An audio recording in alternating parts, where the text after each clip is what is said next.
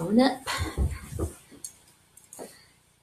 I am an artist, an art therapist, professor, and also I do some community arts programming. And really needed at this time. And as an art therapist, I inherently, in the way I work, within my practice and within my practice with my clients, I get to see the connection between art and self-care on a regular basis and get the opportunity to practice it in many different ways.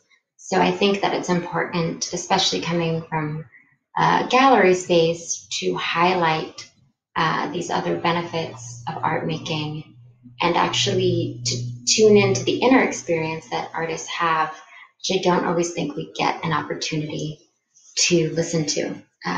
So thank you. I think it's really cool. I'm just going to go ahead and answer some of the questions. First, I'm just super stoked to be back in my studio. I was in Florida I had went up just before everything kind of really hit, kind of everywhere, but especially in New York. So somewhere in like the third week of March, I went there to care for my grandmother. And then I kind of got stuck in Florida for a little bit.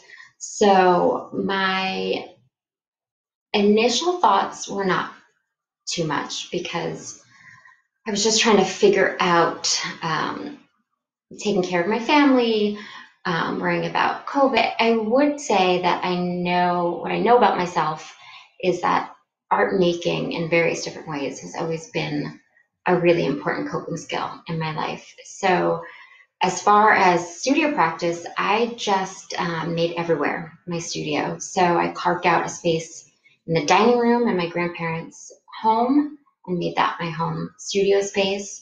I worked a lot outside. Thankfully, there was a patio, a yard, and a pool, and there's a lot of privilege to being able to have that outdoor space. So I had a lot of time to create outside, which was sweet because I got to kind of embody and remember when I lived in Florida, some of the times I would be making works outside. Yeah, everywhere was my studio. I didn't have much materials. There was some paints and colored pencils, just a bit of material. Went into my grandparents' garage and kind of foraged for whatever surfaces I could create on, which was also kind of a special experience, being able to recreate the identity, something that has been a part of the home. I feel very fortunate that my practice as an artist already leans this way. I tend to use a lot of alternative materials. I tend to do a lot of interactive work and installation work. So I'm kind of used to working wherever I can. It wasn't until about a month in or so that I really started to miss my art in my studio, actually. My little friends, I started to really miss them. But yeah, I put out all the material as an effort to have an invitation to create. So I know that my family members were grieving and, not to push art therapy on anyone, but I wanted the opportunity for those things to be in sight as a way to have an outlet of expression, to self-soothe. Yeah, so thankfully my studio practice wasn't incredibly impacted. However, I would say because of the space, my work changed. I've been working very small on pieces of paper. I made quite a bit of coloring pages while I was there. I have a couple here. I found these small squares in the garage that one of my uncles had made for my grandfather to raise his bed, and they served as the perfect little canvases, and they're just kind of sweet. So I noticed that my work was very enclosed in a small space, really utilizing that as a container for my experiences and for my emotion, really utilizing repetition in my drawing as a way to kind of build a rhythm. And that rhythm is usually what is the soothing and the grounding part. So all the talk about adult coloring, I think what the benefit is that you get into a flow. There's an opportunity to fill in space and get into a meditative process. So I'd say that my work changed quite a bit in that I usually work pretty large, and not only due to the confines of the space, the outer space, I think my interior space needed some containment, needed some self-soothing, needed some grounding. So this is one of the works that I did while I was there.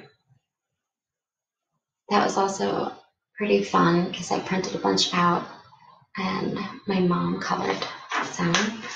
And this is another piece.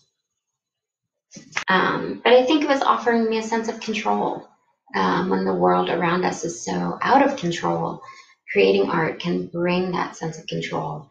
And creating in a contained way can help not to feel flooded or overwhelmed with materials that are unpredictable.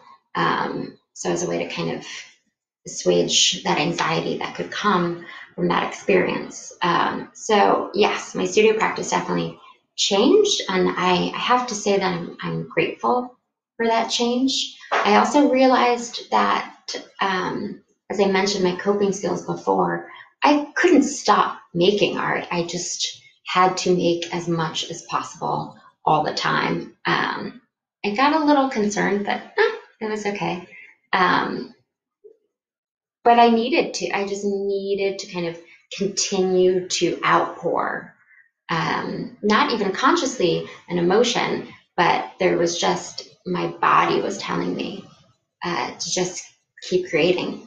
So I did a lot of little small works while I was there, and was able to attune to seeing how I cope in collective trauma, personal trauma, familial trauma.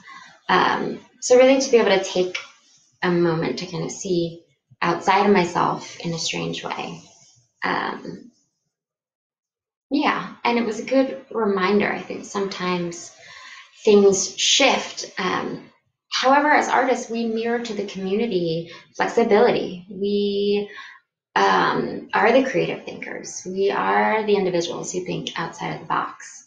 So we are the most prone to be able to meet the unexpected and form and mold the unexpected. As far as themes, I actually was just joking with a friend about, they mentioned to me like my work already kind of fitting in the groove of things. So the themes I work with are kind of rooted in nature, but really considering micro and macro communities, environments, holding environments, how we feel safe in uncomfortable spaces, how we can be alone together, and the world we can create through active imagination, through imagery, and how we find comfort, and all the pieces that we need to put together to make the gestalt of things, and that also meaning all the pieces we have.